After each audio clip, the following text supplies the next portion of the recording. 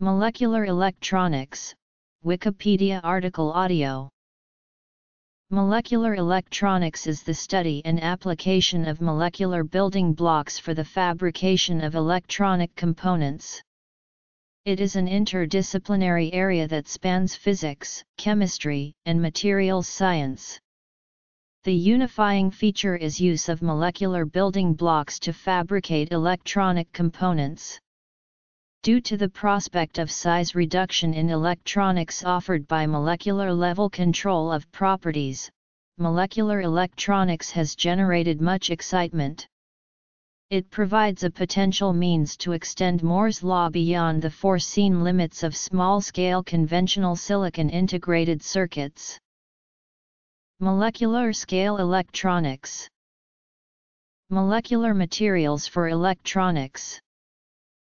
Molecular scale electronics, also called single-molecule electronics, is a branch of nanotechnology that uses single molecules, or nanoscale collections of single molecules, as electronic components.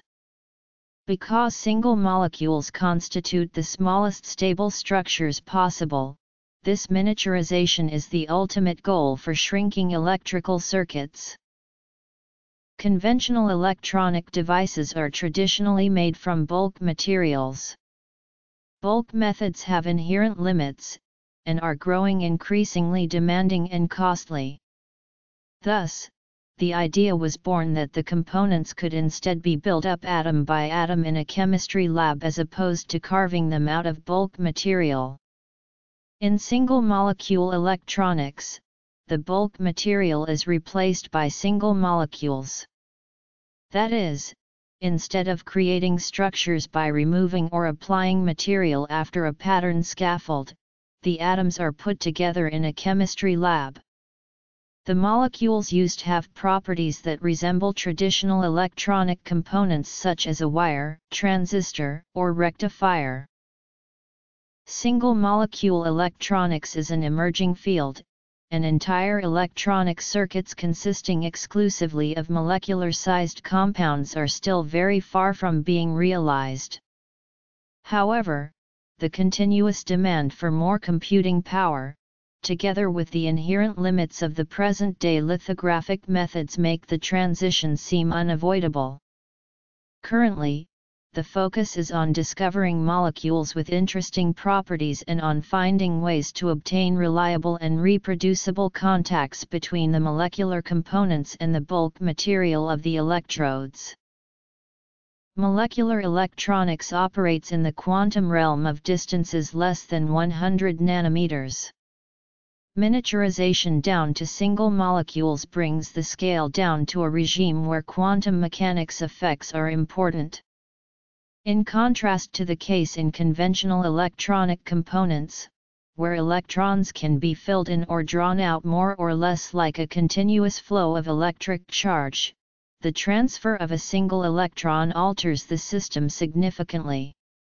The significant amount of energy due to charging has to be taken into account when making calculations about the electronic properties of the setup and is highly sensitive to distances to conducting surfaces nearby. One of the biggest problems with measuring on single molecules is to establish reproducible electrical contact with only one molecule and doing so without shortcutting the electrodes. Because the current photolithographic technology is unable to produce electrode gaps small enough to contact both ends of the molecules, tested alternative strategies are put into use. These include molecular-sized gaps called break junctions, in which a thin electrode is stretched until it breaks. Another method is to use the tip of a scanning tunneling microscope to contact molecules adhered at the other end to a metal substrate. Another popular way to anchor molecules to the electrodes is to make use of sulfur's high chemical affinity to gold. Though useful, the anchoring is nonspecific and thus anchors the molecules randomly to all gold surfaces, and the contact resistance is highly dependent on the precise atomic geometry around the site of anchoring and thereby inherently compromises the reproducibility of the connection. To circumvent the latter issue, experiments have shown that fullerenes could be a good candidate for use instead of sulfur because of the large conjugated pi system that can electrically contact many more atoms at once than a single atom of sulfur. The shift from metal electrodes to semiconductor electrodes allows for more tailored properties and thus for more interesting applications. There are some concepts for contacting organic molecules using semiconductor-only electrodes, for example by using indium arsenide nanowires with an embedded segment of the wider bandgap material indium phosphide used as an electronic barrier to be bridged by molecules. One of the biggest hindrances for single-molecule electronics to be commercially exploited is the lack of means to connect a molecular-sized circuit to bulk electrodes in a way that gives reproducible results.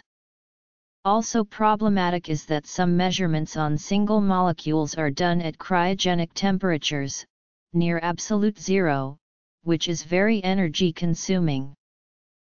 The biggest advantage of conductive polymers is their processability, mainly by dispersion. Conductive polymers are not plastics, i.e., they are not thermoformable, yet they are organic polymers, like polymers. They can offer high electrical conductivity but have different mechanical properties than other commercially used polymers. The electrical properties can be fine-tuned using the methods of organic synthesis and of advanced dispersion. The linear backbone polymers such as polyacetylene, polypyrrole, and polyaniline are the main classes of conductive polymers. Poly are the archetypical materials for solar cells and transistors. Conducting polymers have backbones of contiguous sp2 hybridized carbon centers. One valence electron on each center resides in a pz orbital, which is orthogonal to the other three sigma bonds. The electrons in these delocalized orbitals have high mobility when the material is doped by oxidation, which removes some of these delocalized electrons.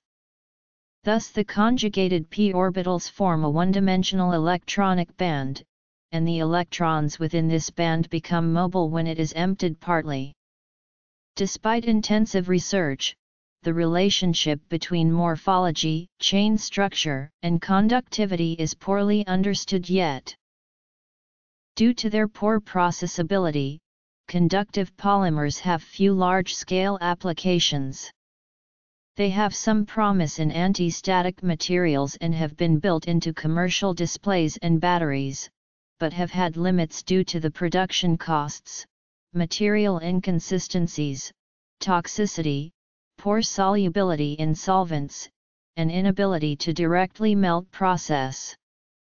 Nevertheless, conducting polymers are rapidly gaining attraction in new uses with increasingly processable materials with better electrical and physical properties and lower costs. With the availability of stable and reproducible dispersions, poly and polyaniline have gained some large-scale applications.